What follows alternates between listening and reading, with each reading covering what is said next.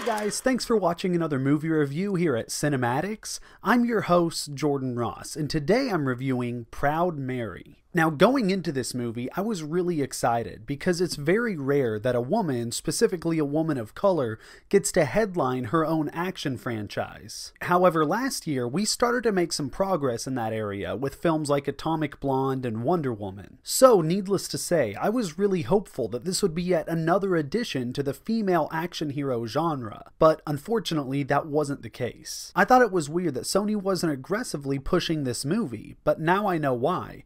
It's not a good movie. And that sucks because it really should have been. The limited advertising that Sony did put out for this film sold it as this cool tribute to blaxploitation films of the 70s like Superfly or Shaft.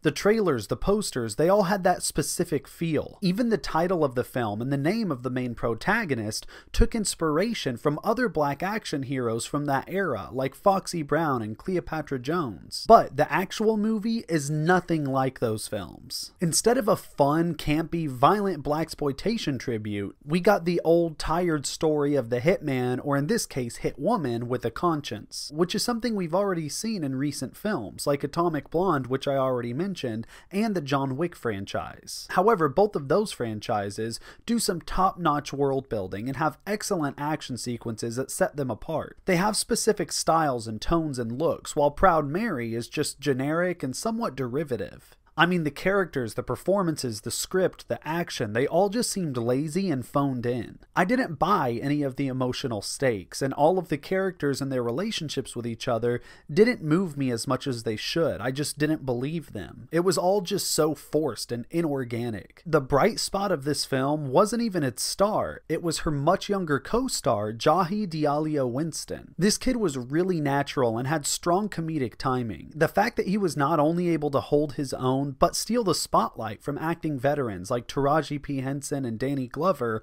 was really impressive. Hopefully he gets more opportunities to star in some actual good movies in the future, because he definitely has a lot of potential. In fact, this just popped into my head that if Marvel wants to introduce Miles Morales into the MCU, this kid would be an excellent candidate. Who the hell are you? Anyway, this film should have taken a cue from its title and been more proud of the films that inspired it. I mean, even the soundtrack was dull. Instead of scoring this movie with funky soul music to make it feel more like the films it invokes, Proud Mary's soundtrack was filled with generic action movie scores and undertones. The best moment of this movie is an action sequence set to the song Proud Mary, which disappointingly and surprisingly was the only time in the entire movie that they played that song.